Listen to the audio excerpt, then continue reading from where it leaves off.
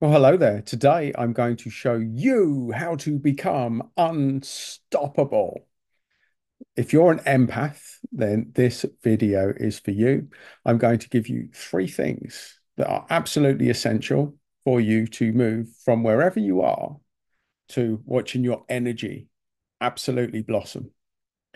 But the caveat is you're going to have to put in the work, my friends. This isn't just going to happen. It's not a magic formula, but what it is a reminder to you about your magnificence. Because one thing that I know about being an empath is that it's very easy along the way to get mixed in with the wrong crowd, folks. And this is what it's all about. So if you've been in with that wrong crowd, I'm the little reminder that you need that you are way better than this. Now, we're not going to blame anyone. We're not going to turn you into a victim. That is not part of the plan. If you're in a bad situation, you had to be there, folks. You have to be there right now. And why do you have to be there? Why do you have to be there? Well, part of being the empath, part of being an empath is you're very good with people. But what you're not so good at, probably, almost definitely. In fact, if you're watching this video and you clicked on this title, I would actually say definitely, because it's hard to say definitely, folks. You are definitely not so good at prioritizing your own needs, your own energy, and your own well-being, because that is the nature of the empath. It's easy to drop everything to help our nearest and dearest, our best friends, even random strangers. But what do you do for yourself? And it's easy to forget about that part of the equation. All too easy, folks. All too easy to forget about the most important part of the equation, and that's you. So, the first part of this, the first thing of this three-step formula, and this is the most important part of all, is to know your value. I want that to sink in. If you're struggling to understand exactly what your value is, then go to your three or even five closest friends and ask them. Just ask them straight out. Say, look, I've been challenged with an exercise to understand exactly what my value is, what my skill set is. Why are you my friend? And what do you like the most about me? Now, that probably feels a little bit uncomfortable being an empath because you don't like to blow your own horn. And this is part of the problem that you have is uh, acknowledging your own greatness. It seems a little bit big-headed. It seems a little bit slightly narcissistic, maybe talking about myself and how great I am. And you've probably got narcissists in your world that have traumatized you with their self-grandiose nonsense. So, in a way, to deal with that, you've gone to the other extreme somewhere along the lines. Easily done as an empath, folks. So this is really important. The first step. In fact, the first step is the main step of the formula. If you get the first step right, everything else is easy. If you don't do the first step, then you may as well not bother listening to the next two. So know your value. Now, if you're an empath, it's almost definitely that you're good with people, you're a good mediator. You are the person that people lean on. They go to in all things dispute based. You're the level head. You can reason with even the most unreasonable of people in your life. And you're incredibly good at doing that. And quite often you will suck it up if you're feeling out of sorts just to keep the peace. Now, there's where the glitch in the matrix is the stuff that you let go, stuff that you let go. So, knowing your value isn't just about knowing what you're good at, it's knowing what you're not prepared to tolerate from this point onwards, the behaviors you're not prepared to accept. Now, if you're doing that exercise, you're going to your closest friends and you're asking them, what is my value? What do you really like about me? If you're feeling really brave, say, what do you think my weaknesses are? You'll get gold from this exercise, folks. In fact, if you just do this exercise, go to three of your closest friends and ask them, what are my strengths and weaknesses? You'll get gold. There's an exercise, complete, job done, slam dunk. You will get such great information from that exercise that probably baffle you why you didn't do it earlier. Probably baffle you. You'll probably be left wondering why is this not, why isn't everyone doing this? Because your friends have your back. And if you give your friends permission to be honest with you, then you'll get some real gold. And that includes the stuff that they wish you were better at. Where do you think I need to improve the most? That question to your three closest friends is pure gold. Pure gold, folks. Pure gold. These are people that have your back. These are people that want the best for you, and they will see things that you don't see about yourself now. So this is the first part of the process. Part of knowing your value is seeing you is acknowledging your value to your people closest to you, your friend network. Now, in life, really, once you hit the 50 plus part of your life, you're very lucky if you can say that you've got five really close friends. Lucky, really lucky. That's what it boils down to. Too many empaths spend too much of their lives concerned about the opinions of people that mean absolutely nothing. Well, it's not that they mean nothing to you, it's that you mean nothing to them.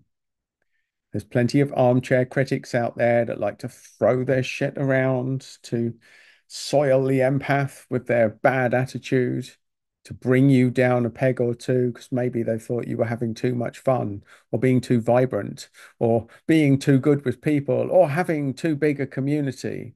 And there's lots of naysayers out there that will say nasty things for no reason. This is like you have to build up your thick skin. This is part of life. And this is part of the empath process. Because although you're good with people and you've got a superpower, you're not so good at taking criticism, at developing the thick skin. And that's what this process is about. It's about working out what comments are worth listening to and what aren't. And if it's not one of your friends or someone that has your back, then the odds are that it's not worth listening to, folks. Not worth listening to. You stop listening to idiots, to tossers that don't have your back. And the reason that people do that is we deflect our own issues to other people. And they only become your issues to the point that you're prepared to accept them. Stop accepting nonsense from idiots. That's the first part about knowing your value as an empath. Getting rid of the opinions of 99% of people in your life and prioritizing the people that have your back, that are giving you good feedback. You know, it may be to stand up for yourself. Feedback you're probably going to get. I wish that you were less tolerant with idiots. I wish that you would walk out of that relationship with the narcissist. I wish that you would stop making excuses for behaviors of idiots. They're not the person that you think they are. And because empaths like to see the best in people, this is an Achilles heel, folks. It's an Achilles heel for an empath, seeing the best in people. Not everyone deserves to have the best seen in them. And there are 5% roughly of the population with no empathy at all. They fall in the category of psychopaths or narcissists, which means if you think you can make excuses for them and they're somehow going to get improved, they're not. They're not, because they don't have empathy. They don't feel like you do. They're not the same as you. Not all people are created equal. And narcissists and psychopaths have an unfair advantage over an empath because they take advantage of your good nature. And their nature is inherently poor, especially for the narcissist. Their nature is all about me, which is why so often the empath gets attracted to the narcissist and sees that behavior as abhorrent. No, I'm not going to do the me thing because I don't like it when other people do it. So I'm not going to do it. I'm not going to big myself up. Well, this is what you need to do. You've got to know your value. You have to know this. This is the foundation of everything else, folks. Learn your value. And part of that is getting the respected opinions of people that you trust, your friends, people that have had your back. And there's probably not many of them. Maybe you think there are. Maybe you're young. Maybe you're lucky. You're young. You haven't woken up to this yet, but you will. You will, my friend. Don't you worry. So the next thing, and this is massive. So often, especially later in life, empaths get caught in what they don't want. So often when I speak to my empath friends, and I'm like, what do you want? And they will say things like, I want that person to stop doing da da da da da da da. I'm like, yes, but what do you want? Well, I don't want to accept this behavior anymore. I'm like, yes, but what do you want? And it's like, I don't want to be shouted at. Now, you notice in all of the replies, this is very common amongst empaths. They know exactly what they don't want, but they're not focusing on what they do want. And from an energy point of view, knowing what you don't want is like having a terrible goal, a goal that is, I don't want to be anywhere near this pile of shit. Now, if that's your goal, it's called an away from goal. You'll see the shit and you'll run. But you could hit a landmine running in the wrong direction with the wrong goal because all you want to do is get away. You could be running even further in the wrong direction from the actual goal that you want because you don't know what that goal is. You might want happiness, but that's not your goal. You're not focused on that. You're so focused on the pile of shit that you're running in the opposite direction. This is called an away from strategy, folks.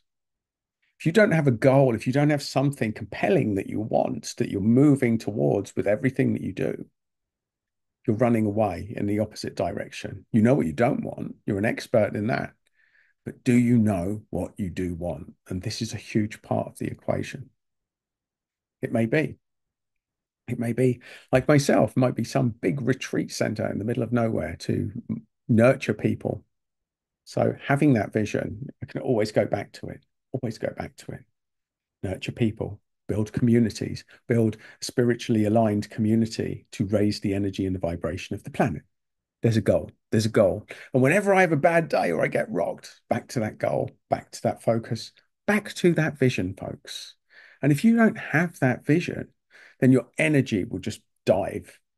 If you're always running away from something you don't want, you'll never find what you do because you don't even know. And you haven't given yourself permission to even think about it. So what would be a really good idea right now, folks, is to pause this video and work out, do I want? What is it that I'm looking for? What would make me happier? What would make me more aligned? What would tap into my purpose? Is there a bigger purpose for my life? These are good questions. If I was here for a reason, that reason would be. And if you're struggling to work out what that reason is, find the patterns in your life. Ask yourself, when are the 3 times, in fact, not even 3 times. I'm going to ask you a question now and go with your first memory. The first thing that pops in your head, don't even think about it and don't change it because the first thing is significant. I'm going to ask you a question now. I want you to tell me a time when you were really, really happy in your life and you felt aligned and energy and vibrant. Now, the odds are you've had a memory now. Had a memory. Doesn't matter how obscure, don't try and change it because the unconscious mind works in mysterious ways. It's like thunder and lightning. The lightning comes first. The first thing, that's what you go with. The thunder is the conscious mind going, no, that can't be right. Surely I must have had a happier memory than that. There's got to be something better. Or that doesn't feel like it makes sense. Go with your first thing and ask it again. And another memory that made you really happy and aligned and feel good. When did you last feel great in your life? What were you doing? What were you doing? Start listing your whole life and find the things where you felt the best, felt the most aligned. So for me, when I did this exercise, I found the times in my life that I felt the most aligned was when I was traveling, when I was backpacking in my younger years, exploring different cultures, different countries, sense of adventure, working in a different countries, going overseas, seeing what's available, getting outside, getting away from my family, funnily enough. That was my away from motivation. But then I discovered that I loved travel. I loved exploring new cultures. I loved exploring new places. I loved meeting new people. And I found that I could build communities anywhere I went in a very short period of time. And so when everything else, when my life started to fall apart, I went back to this and I thought, what am I good at? Good at exploring. I'm good at meeting new people. I'm good at building communities. So the retreat center was an obvious goal. Bring them together. Bring the people together, folks. Bring them together. So that is my vision. What's yours? When did you feel aligned? When I look at other times in my life, running events in business, when I ran events, when I was hosting them, watching the experience of the crowd, I could always go to other people's events and I'm like, why do people not engage the crowd more? It's all about the speaker. I loved getting people to do things, getting them to interact, getting them involved, getting them to come up and share in the front of the stage. All of these things, changing, building communities, involving people. And all of this came back down to things like that. And if you go through your teenage years, your 20s, your 30s, your 40s, think of a thing that you did during that period. What was a significant part of your life?